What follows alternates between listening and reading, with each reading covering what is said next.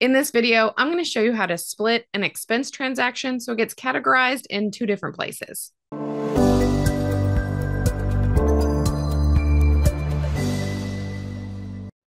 Hey everyone, my name is Stephanie Smith, and I'm a Zoho Finance Partner at AIO Bookkeeping. At AIO Bookkeeping, we help business owners do business better by getting their bookkeeping in order and reconnecting them with their business finances. Thanks for joining us on our YouTube channel. Don't forget to like and subscribe for more videos. Now let's dive in. Okay, so you're categorizing your transactions in Zoho Books, and you're wanting to maybe split one of your expenses into multiple different categories. I'm going to show you how to do that. So let's say I wrote this check for $1,250, and I want 1,000 of it to go into advertising and marketing, and 250 of it to go into consulting. So I know where I spent my money. I'm going to show you how to do just that. First, you're going to click into the transaction that you want, and then what you're going to do is select your first expense account. So like I said, advertising and marketing.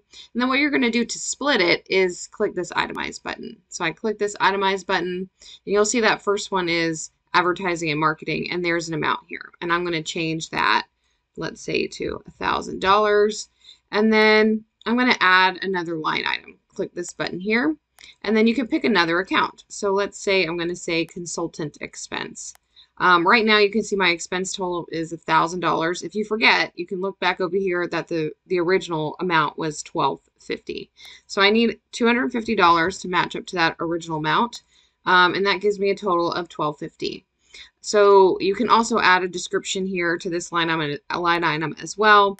I'm going to copy and paste this check number here. And then that's really all there is. You just click save, and you have now categorized that into two separate places.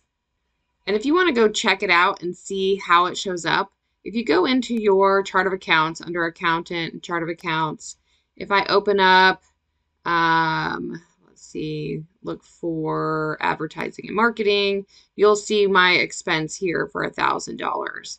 And if I open up the other account, you'll be able to see that 250. So it did actually split that one transaction into two separate places.